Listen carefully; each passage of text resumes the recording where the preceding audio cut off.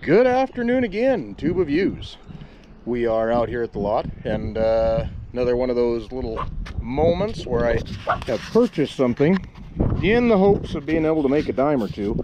So basically what we got is a Cub Cadet CC760 ES walk behind mower. Guy had bought it brand new, put it into storage, never touched grass. Put it into storage, pulled it out this year to start it, ran it for a while, and it seemed to have seized up on him, is what he said. I got it for 200 bucks, and the big thing that I wanted to see when I bought it was, of course, this, which confirms that this thing has probably never seen grass, just like he said. So, at any rate, the hope is that we can get it freed up and sell it, since this is a spendy mower, brand new.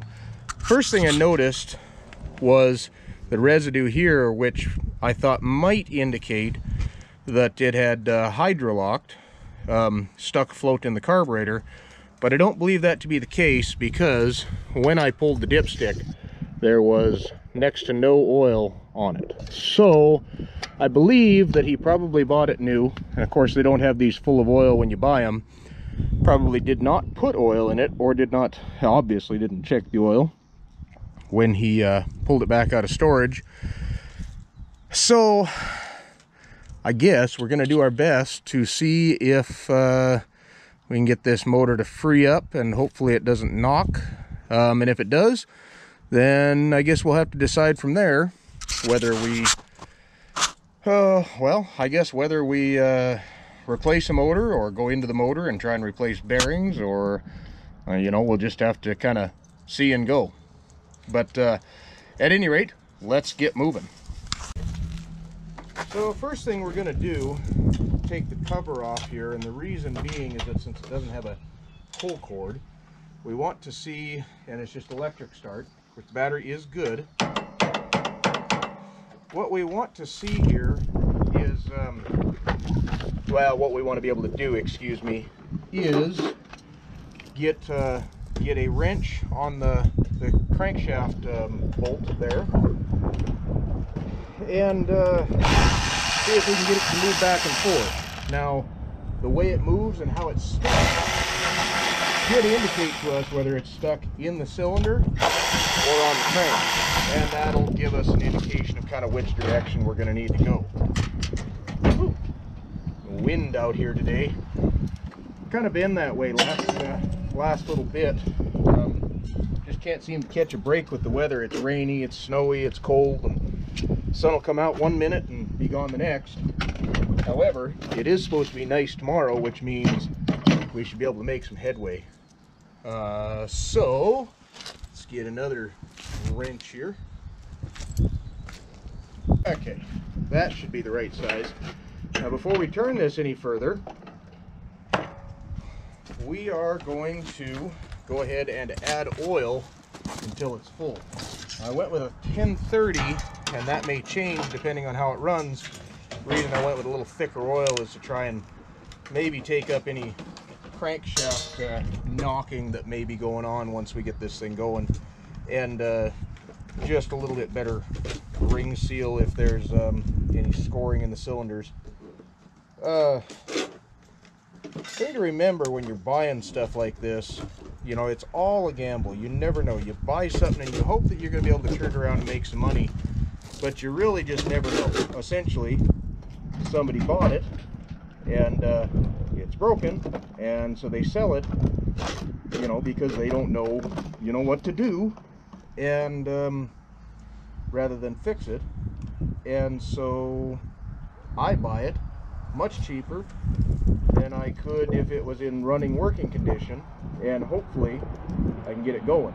And you don't always win these gambles, but you also can't make any money if you don't take a risk or two. So, kind of like that Blue Ranger, that was another one of those that I took a gamble. I knew I was taking a gamble, and it turns out that the motor's toast.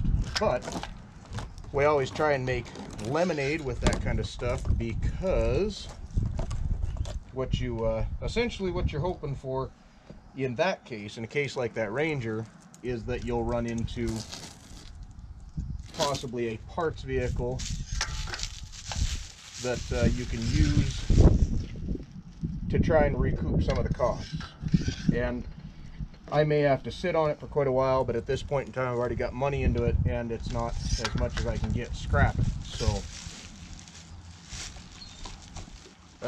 these long dipstick tubes. Hey, look, there's the sun. Don't look at it, you'll scare it away. These long dipstick tubes make it really difficult to read the oil level, because the oil sticks to the sides of them and skews your readings. But I think I got enough in there now. So we're just going to kind of feel it. Oh, can't go that way. Obviously we're going to have more leverage going this route than we will if we were to try and crank it over with the starter, or even if it had a pull cord for that matter.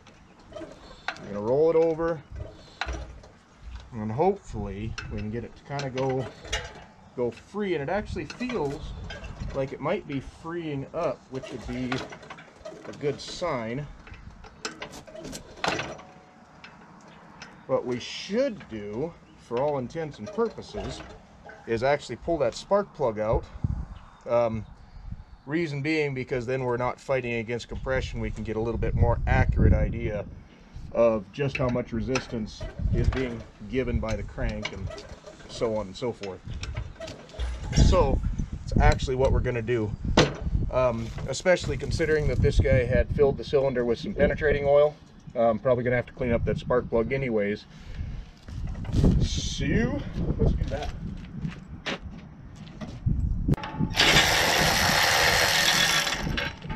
Whew, he had definitely loaded up the cylinder with some chisel. Ugh. Yeah, not sure what that smelled like, to be honest. But we're gonna keep rolling. Roll it a bit.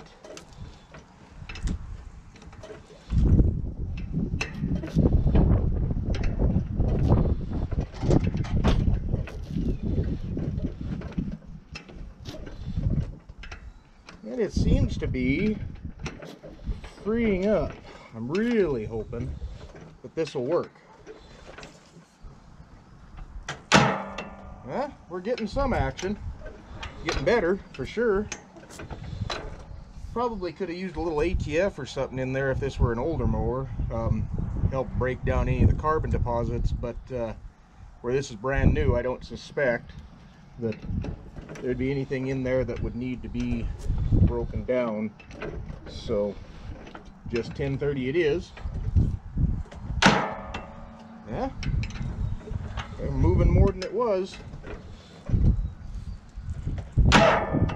Yeah, we might get something yet.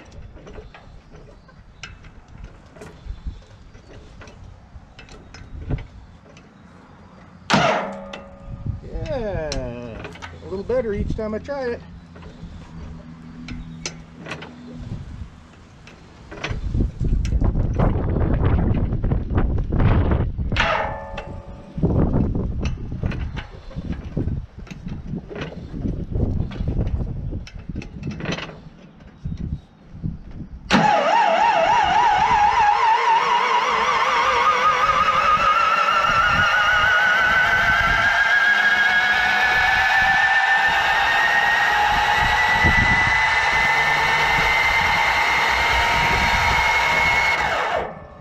Once again, I have to remind you guys, this thing is most likely going to knock or make noise.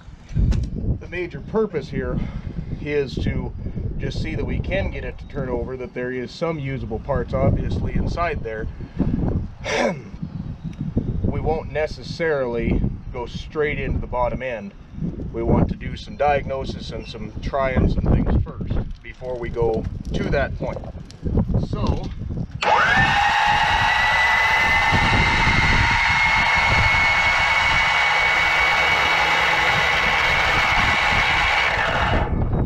actually is going to be maybe all right.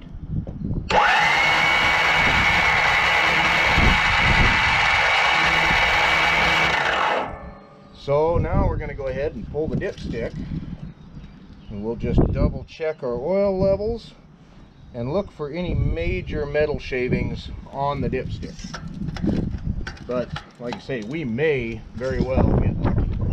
I have seen motors several times that have locked up even on the bottom end and have come out of it. Now, not to say that there is not going to be somewhere and that it will drastically affect the life of the engine, but just that you can get it running.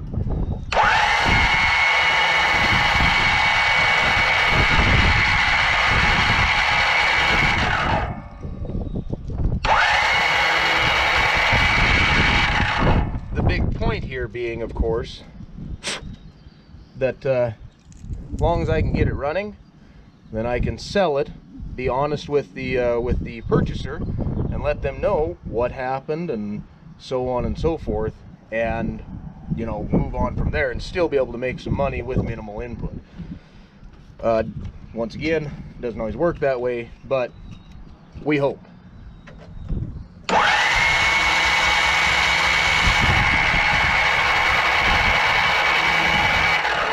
The thing I want to make clear though is when you're doing things like this, kind of in a top job, put it together kind of sense, the right thing to do is to be honest with the person that you're selling it to. Don't lie to them. Don't tell them, you know, some fib about how it's brand new, never been touched, because that just kind of makes a bad name for yourself, and you want to be able to sell stuff again and again, not just one time. So just in the interest of your own conscience and doing the right thing, make sure if you're doing something like this for yourself that you're honest with the person you're selling it to, and sell it at a reasonable price as well.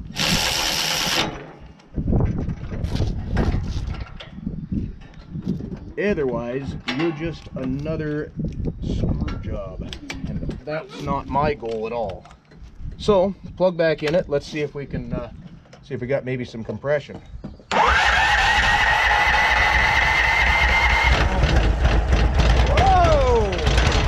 I did not expect that. Holy moly, I didn't even choke it. That's awesome. Sweet. That is flippin' sweet. Okay, well, let's put the cover back on. Let's put the cover back on and see if we can't make it run a little longer. That's, be honest with you, I really did not expect that. That's very, very cool. Boy, I'm excited about that. Like, really excited.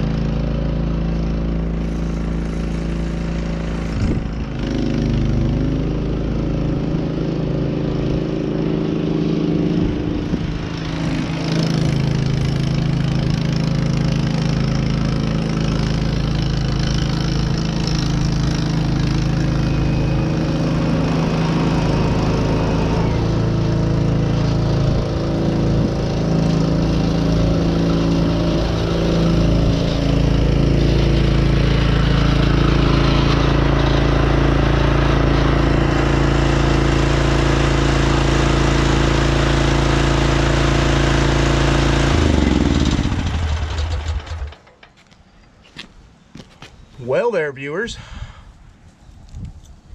I would dare say we got a winner. That's pretty cool. So we're actually going to run it a little bit and make sure that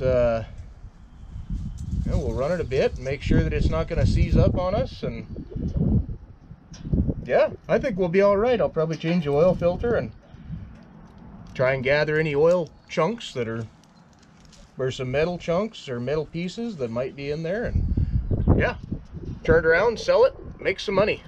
So until another video, I hope you guys will do all of the things that you have been doing thus far. Rate, comment, subscribe, and we'll see you guys in another video.